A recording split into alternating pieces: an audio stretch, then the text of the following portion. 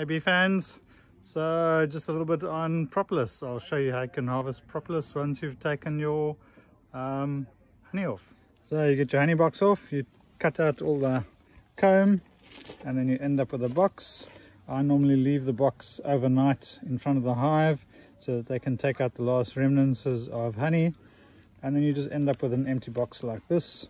You can see where the comb was attached,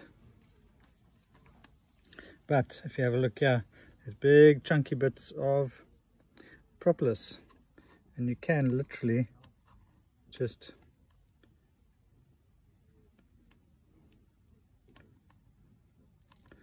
pull it off. You can use a knife, and I'd recommend using gloves because it's quite tacky. But there's propolis. Read the description about all the benefits of propolis.